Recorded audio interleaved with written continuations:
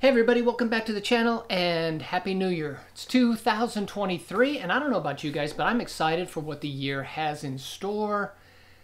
There's a lot going on here in my little life, in my studio, in this channel, and my photography career. So I will share all of that as we go throughout the year, but I'm excited and I'm glad you're here. If you haven't been here before, welcome to the channel. If you've been here before, welcome back. And hopefully today I've got something good for you.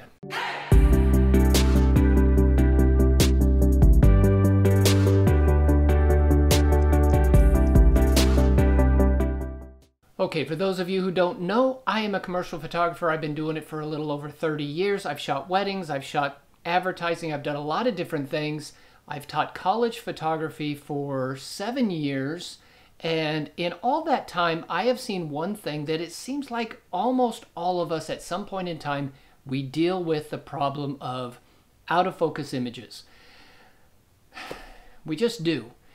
And my experience, I hate to say this, but 9 times out of 10, it's user error. We have a tendency to quickly blame the equipment. My lens isn't sharp, this camera doesn't focus right, but most of the time it's us.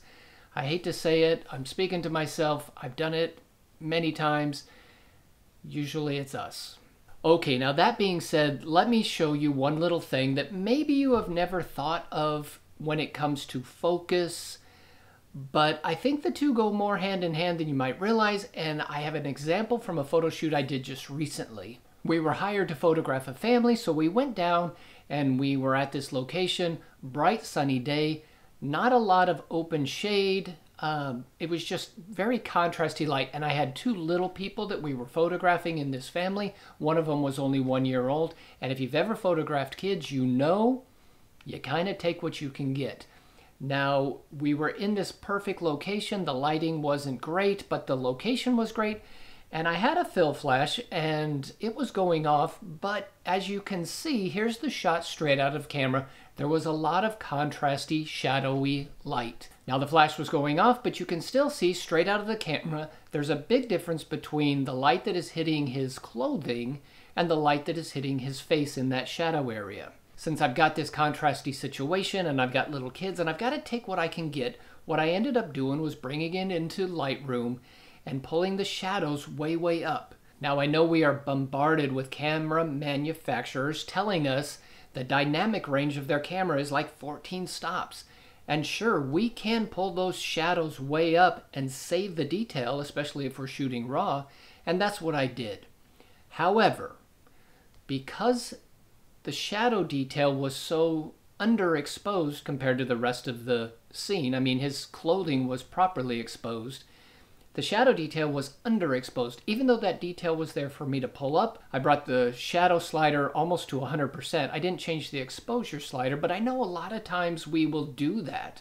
And as soon as you start pulling those sliders across, whether it be the exposure slider or the shadow slider, to bring those details up, you're gonna lose softness.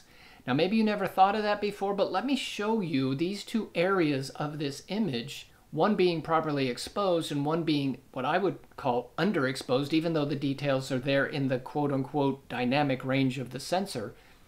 I would say it's underexposed. And when you bring that slider way up like that, you're gonna lose sharpness. So let me run through this one more time. Here's the image straight out of the camera.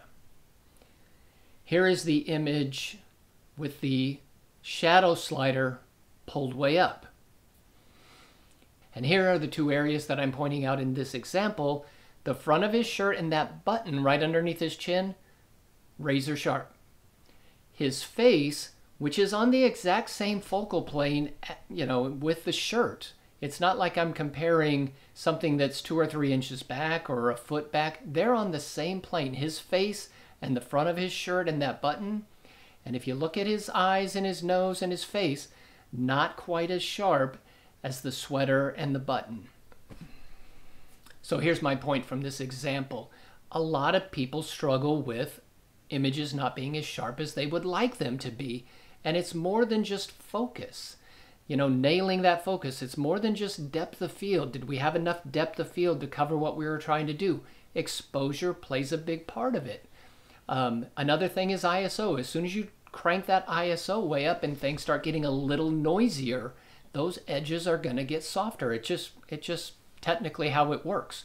So if you're pulling your sliders a lot, I would challenge you to, do the best you can to get the exposure and the lighting correct straight out of the camera. I know one of the great benefits of digital is that we can do all those sliders and we can run presets and actions and do amazing things to our images. But the more you slide it, the more you bring those shadows way up, you are gonna see a difference in the sharpness of your image. So I hope that helps a little bit. Maybe something you never thought about, but something to think about if you are struggling with the focus of your images and not completely happy with the sharpness. I don't know. Let me know what you think. I appreciate the comments as always. If you haven't subscribed, think about subscribing. If you haven't left me a thumbs up in the past, leave me a thumbs up, and I will see you guys very soon because we got a lot of videos that we're going to do soon. And you guys have a great day. Have an amazing 2023. Look forward to all that the year has in store, and I will see you guys in the next video very soon.